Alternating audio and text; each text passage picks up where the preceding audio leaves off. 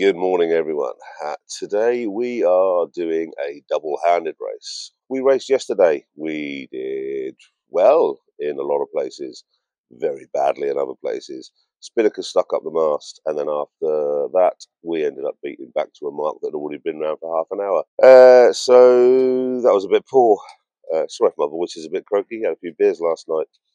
So today we're going to try and take you with us around the course. Hopefully this microphone thing here works and you can hear me.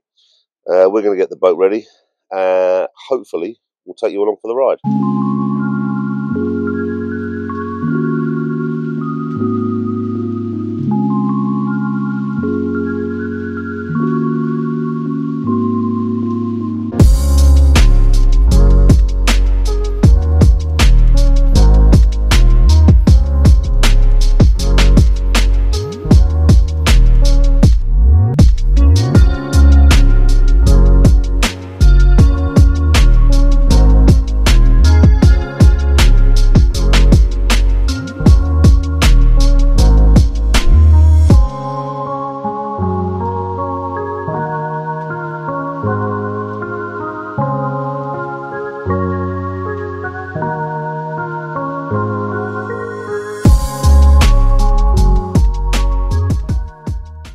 So here we are pre-start, just got the sail up, hopefully you would have just seen that. We are keeping our wits about us because there's boats everywhere and the tide is a sluicing. Going to have to hold the helm to Chrissy so I can go and put the first mark into the nav. Got it, mate?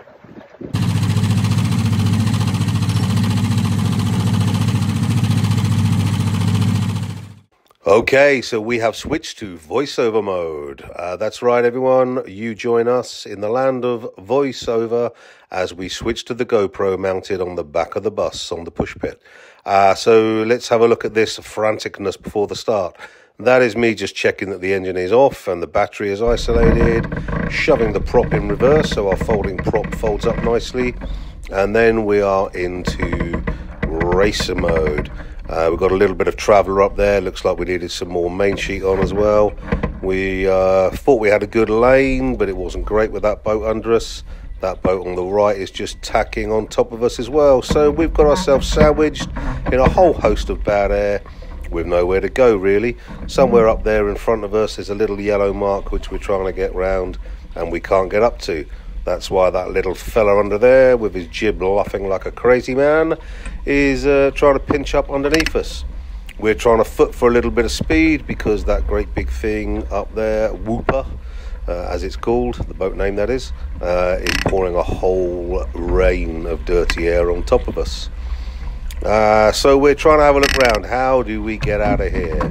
I think in hindsight we should have carried on and pushed these dudes down there, past the mark and then gone for attack, and we could have gone where we wanted, but we didn't. We were in a bit of a panic, probably too much beer the night before, and we decided we need to get out of here early and go the way we want to go. So here we go.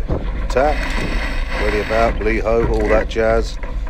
In theory that guy up there should have been tacking and drawing sails quicker than us, but that's probably the best tack we did of the day. Well done, Chrissy. That's a nice trim on there. And accelerate, away we go. This should have been good for us. We should be able to foot a little bit and get some speed and get away from this guy. Oh, no. What is that coming in from the right-hand side of the screen? Yes, everyone, it is a starboard tacker. Oh, yes. We are living the tactical dream. That's me saying, hey, man, can we carry on? Let us run our race. You don't need us in the way of you. But he's like, no, dude. Tack out the way. So tack we did, and there we go through the tack. Nice speedy one. Right, let's crack off here and we'll start sailing our own race. Oh no, what's that? Yep, the man that was stuffing us at the start decides to stuff us again, and that just about completes our tactical nightmare. Oh, but there's the shadow of the boat rolling us to windward that called starboard. Well done us. Missed 0, everyone else 1.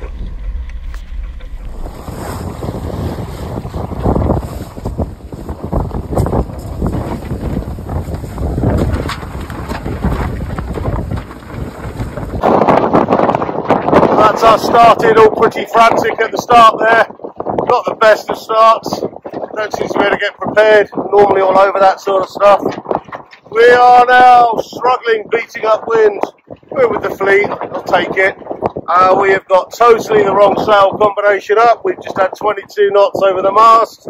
We've got our biggest sail plan that we could possibly have, despite giving it all the chat in the bar last night when we were sailing Heroes and we had worked out the perfect combination. Well, the perfect combination is not what we have. Anyway, onward we'll truck. You missed us rounding the first mark. We are right on the heel of our competitor. I guess he's a laser 28. I think he's a bit quicker than us and we're a bit behind, but we're a damn sight closer than we were yesterday. So we're in the mix, we're happy with that. So we've been reaching. Chris is doing his best to trim the main there. We are bang on the mark. I don't know if you can see the instruments over there. Even though the mark is all the way over there, the tide is shoving us right to left as you're looking at the picture. So we're having to sail away from it quite considerably. Right, let's go and negotiate this a bit better.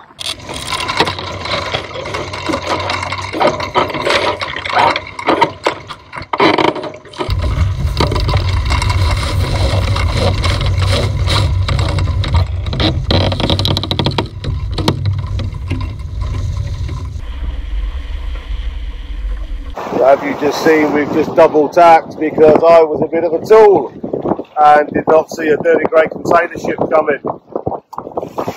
This led to many issues, double tacking, Chrissy being absolutely buggered, so we are carrying on going the wrong way essentially, just because we're going to kill ourselves otherwise. Wind speed is just under 24 knots just a minute ago. Still the wrong sail plan up. Down to 18 at the moment, so I need to maximise this and concentrate. See you in a moment. Okay, so it's still blowing dogs off chains here. But took a bit of a hitch away. The ballsy move.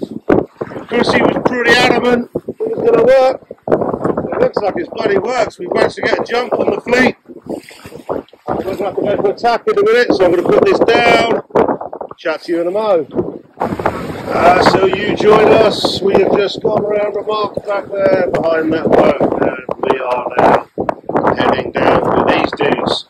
This is going to be a procession. We are going down to a mark, probably about 3 miles away now. Well, this is us. We're in decent shape. It's our old mucker over there in Tish from Hamble River Sailing Club. We generally tend to jewel with, and you may have seen in a video before. Probably at night time, I think we were finishing that one.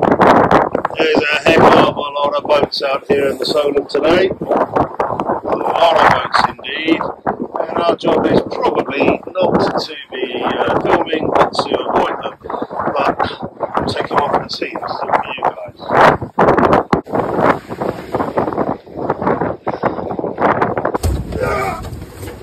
May or may not have fallen over then. Someone like to light up our chuff here. Quite interesting, trying to barge his way in between 2 boats. It's away!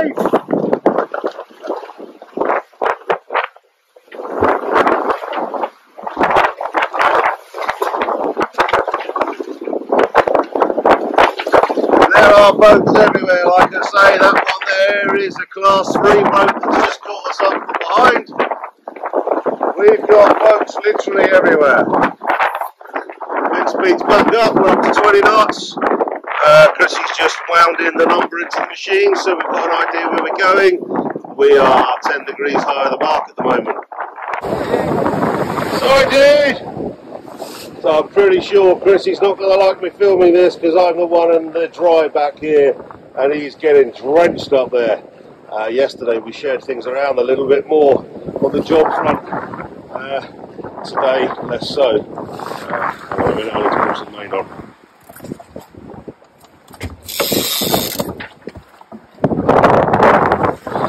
So we are getting near to the end of the race really. The last mark coming up. where we're going to turn around. Chris is getting the spinnaker ready just in case. This boat is very rock and roll downwind, and we're not sure if we can cope with the two of us in this wind strength. But we're getting set just in case we feel that our kahunis are big enough. So this is us sailing spinnaker up. We said we weren't going to put the spinnaker up today because it was a bit too sketchy, but true to form, we put the spinnaker up today. Pretty nice out here now. Lovely sunshine. Chris is just at the D-robe. Fortunately, he left his pants on. And we're starting to make some gains into the guys in front. This boat is a real rock and roll machine when we're going down, though. It's she rolls left and right. It's a throwback of IOR days and zero form stability. But persevere we are, and chomping along we are as well. 7.3 knots. So I think we just need to soak as much as we can to sort of clip Egypt point.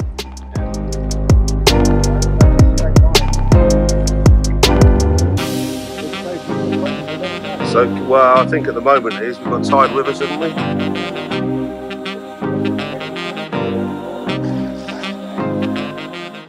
Well, I think we just need to get right so that we don't have to jibe.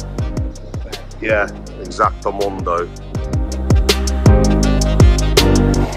So across there, yonder, hang on. Yeah, can I zoom? Zoom, there we go. That's the best zoom you're going to get. Across there, yonder, is the infamous home of British yachting, apparently, Cowes.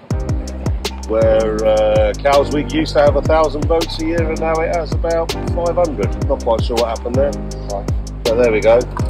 There's a boat coming towards us. Do you want a picture of that? Here we go. Let's go for attack. A Hallberg Rassi 37.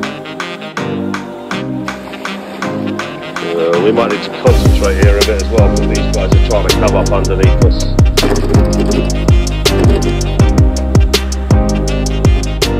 We seem to have a very large thing coming through our course. Chris is looking at me wondering why I'm saying this twice. That's because I forgot to press record, Chris. Probably have done the whole race. Anyway, here it is.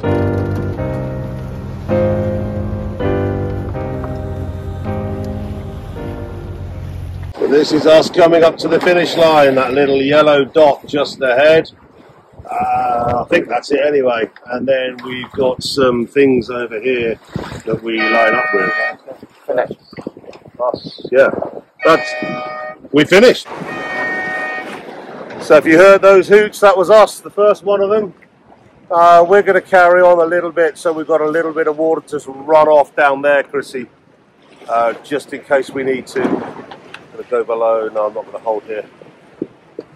That's us finished. Unfortunately, the tide is now against us to get home. The wind is against us to get home, but it's going to be quicker with a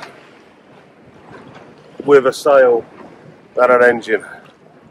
So we're going to get involved in that now. I really want to get a picture. There we go. That's the shot. That there. That is the thumbnail for the video. Right, signing off, dudes. Got to get this thing down.